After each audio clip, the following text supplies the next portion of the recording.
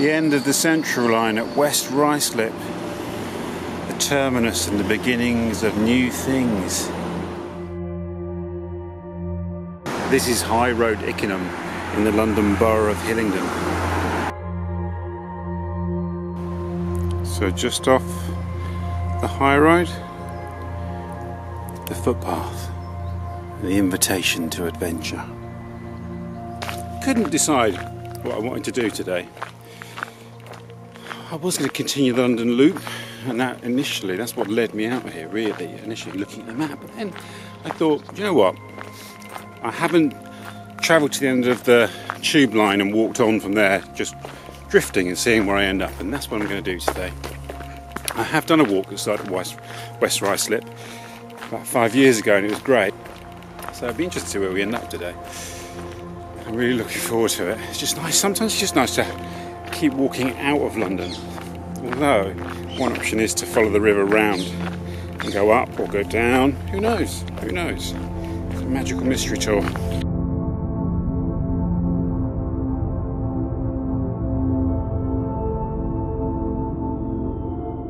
Look at this little country path. West London. This is West London. How delightful. Cricket match going on just over there.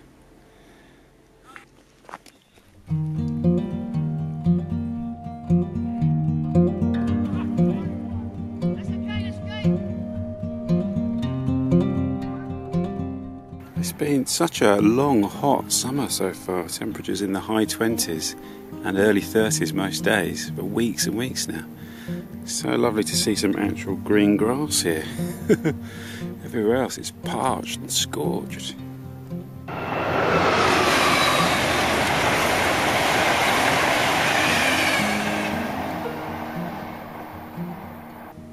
You can see on the post there, you've got lots of planning notices for HS2, which is going to come through here.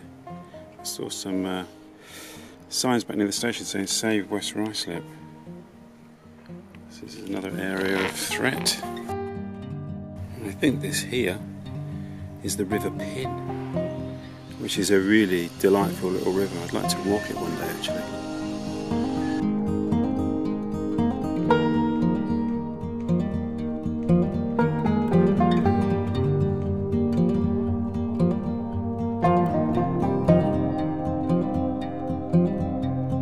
This is interesting. I think here the river is used to form part of a medieval moat. It's called Pinchester Moat.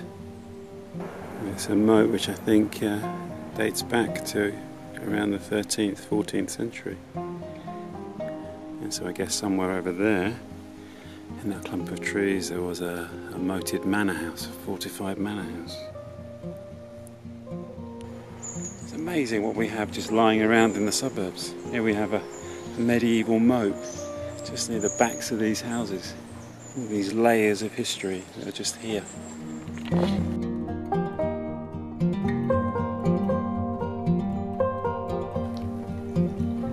I do love walking beneath the railway viaduct. It's a magical moment.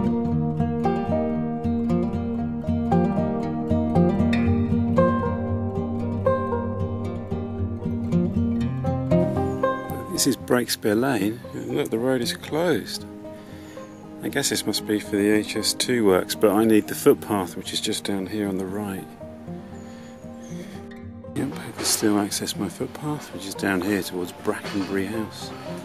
I'm going to come past some angry dogs defending their garden. But look what you get as a reward. How beautiful is this? This really does feel like the edge of London, doesn't it? Where it bleeds into the countryside. I think this kind of terrain that you get where you get the backs of houses, the edge of suburbia, the edge of London, the edge of the town or the city, where you get rivers and streams and little parks and patches of woodland and the hills just there in the distance. I think that is one of my favourite places for walking. There are times for all sorts of walks really, aren't there? And today, this is exactly what I wanted. A bit of a mixture, a bit of everything today. Obviously, I don't know where we'll end up.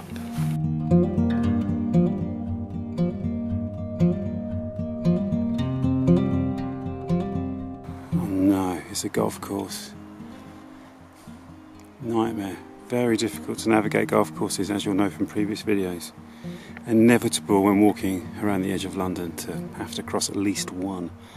I think I've successfully navigated it across the golf course.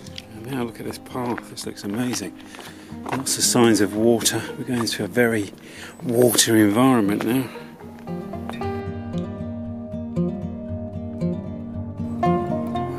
These are private fishing lakes here that we're going to pass through. How beautiful.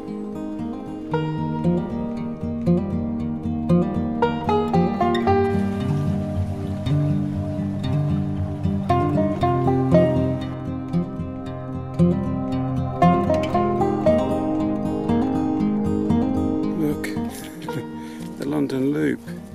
I was actually going to do this section of the London Loop today, and it was seeing that it was largely along the towpath that made me think, you know what, I fancy doing something a bit different. But it's nice to see it there. So now we're going to cross over the Grand Union Canal. Here we are on the beautiful Grand Union Canal, and you can follow that all the way down. I think that's the way the London Loop goes, is down there and all the way around down to Hayes and Harlington. You can follow it a long way north, and I am tempted to do that actually.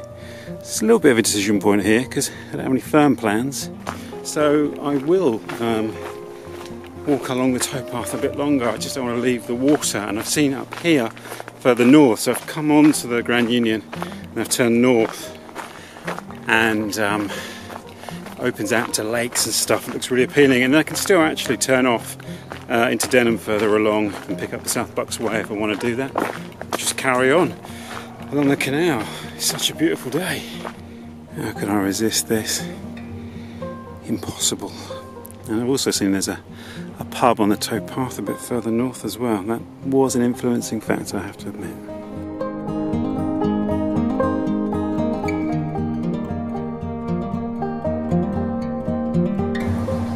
I love the pattern the water makes on the other side of the bridge. Isn't that beautiful? That shimmering pattern there.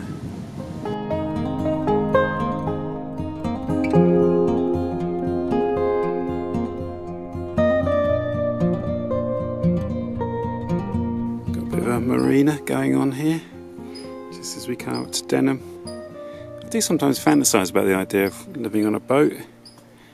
I've got a funny feeling it's one of those things which is, the idea of it is far more appealing than the actual reality of it.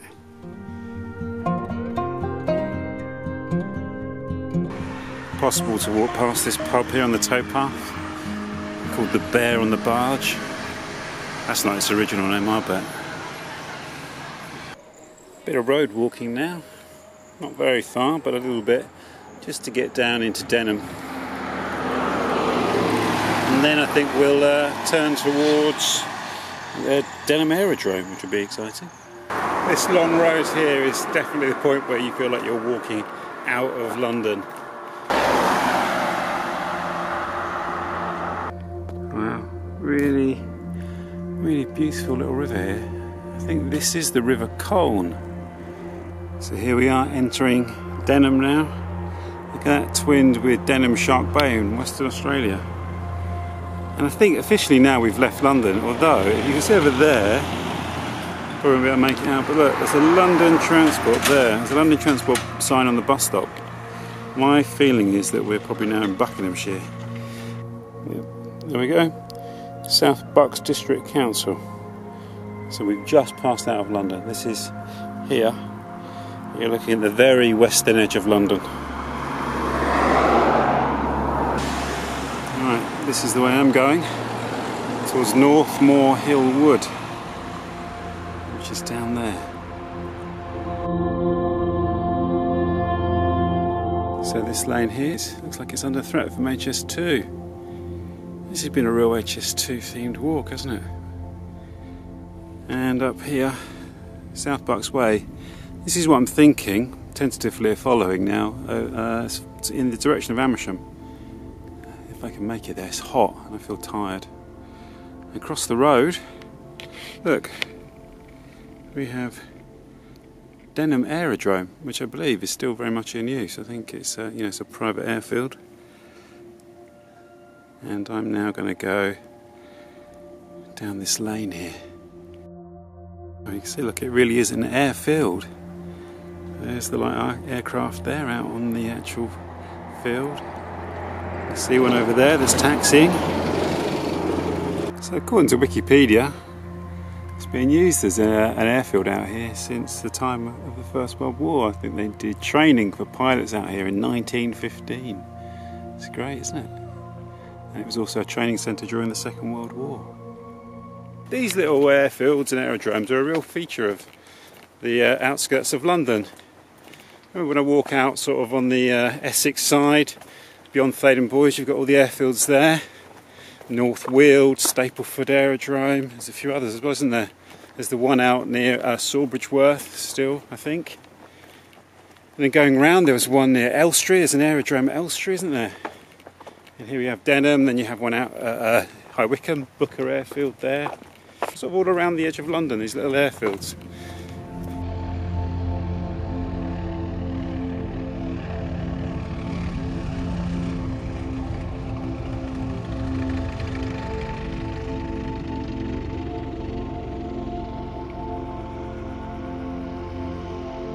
Wow, this is a proper country lane, isn't it? Imagine driving down here at night. I used to drive around lanes like this with my old man when I was a kid, sometimes in the winter, with the radio on, listening to John Peel. Fantastic. Sometimes it's good to not know how far you've got to walk. Just walk. One of the best things about doing a lot of walking, fairly regularly, is when you get into this stage of a walk, it's about 4:30 now, so I'm going about 3.5 hours.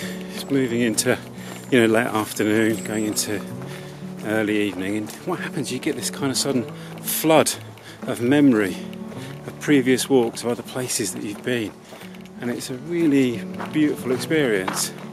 It can become quite overwhelming actually, but it's a really lovely thing. I'm kind of getting that now. These other places suddenly just sort of flood through you. This is stunning. Looking north here, I guess up towards sort of Chorley Wood way. Really beautiful. I'm actually walking in that direction. The path goes there and it bends round. I think Amersham is somewhere over there, well beyond. Continuing on the South Bucks Way.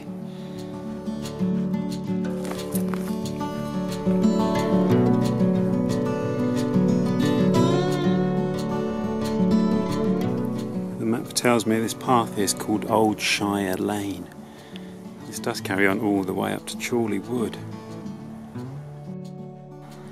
This is another view of that great expanse of land there. I think we can see the M25, those cars moving around like little ants on the horizon. So the path descends in quite a steep hollow down here. I can hear the call of pheasant. Well, that's fairly hardcore, isn't it? Know your enemy, danger. Mobile plant operates in this area. Strong language. Alright, now you can start to see the hills opening up over there. The edge of the Chilterns, look, you see there, stretching all the way through, all the way across. That's probably where we're going to end up. There's a little bit of doubt in my mind. I could still turn off towards Beaconsfield, but who knows. I'm starting to fear that that beautiful vista up there that I was looking across is actually going to be built over for HS2, High Speed 2. Because there's a lot of building work going on around here, and that might explain the kind of slightly rough nature of that field. In fact, it's not cultivated. Look, you've got all this signage here. Looks like it might jump across the path and gobble up that beautiful view. And all of this looks like it's part of HS2 as well, including the rest of Old Shire Lane, which is now closed.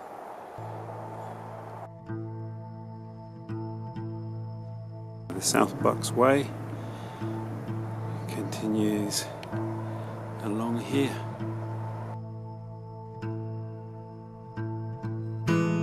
So we're going to pass under the M25 through this long tunnel here.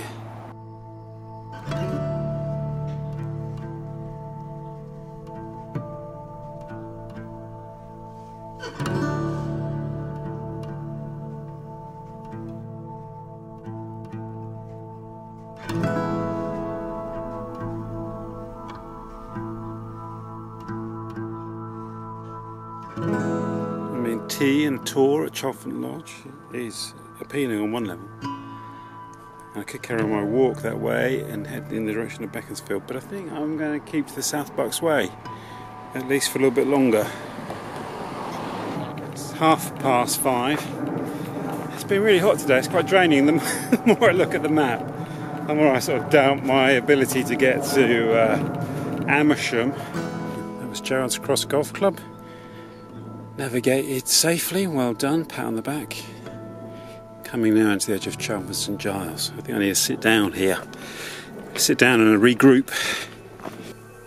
So this is the path to Chalfont St Peter. It's so beautiful. I know I've said that quite a few times today, but it's been true in every occasion. It's a wonderful path to navigate. Look at this.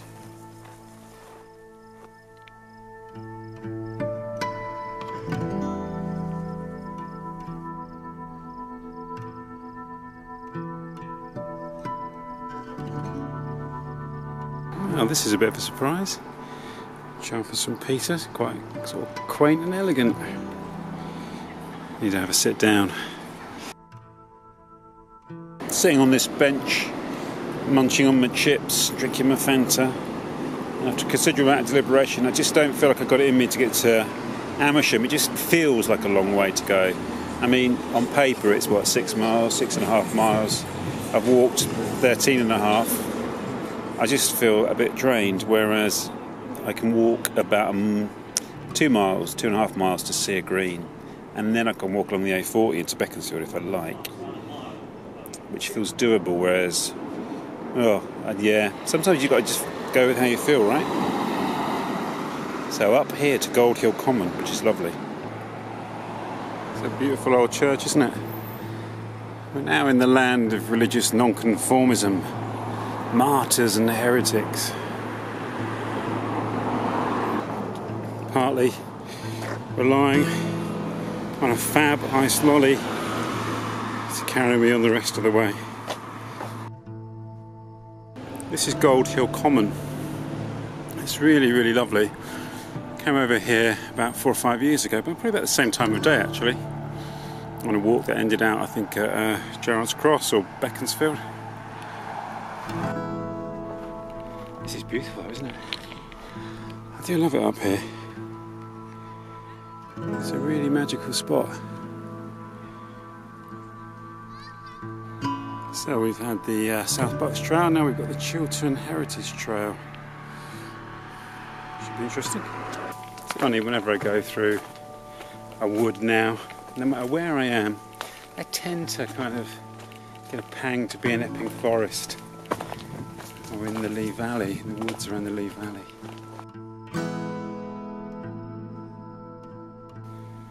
Wow, this cool woodland is a real relief after a long hot day. It's 7:15. It gets dark in about 2 hours. This is Great Legs Wood.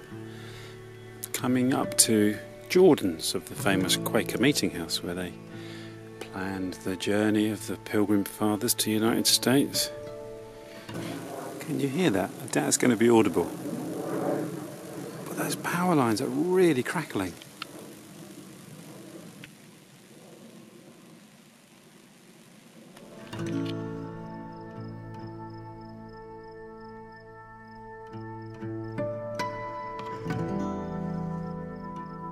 And this is what you want in the early evening of a summer's day. Lovely meadow of tall swaying grass.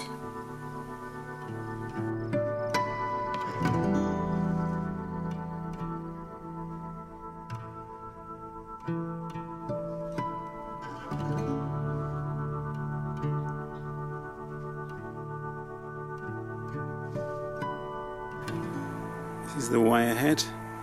You can hear the whooshing of the Chiltern Line trains. And here's the train line again. Runs between Birmingham and Marylebone. And I'll be on that at some point this evening. This is the path that runs parallel to the railway line.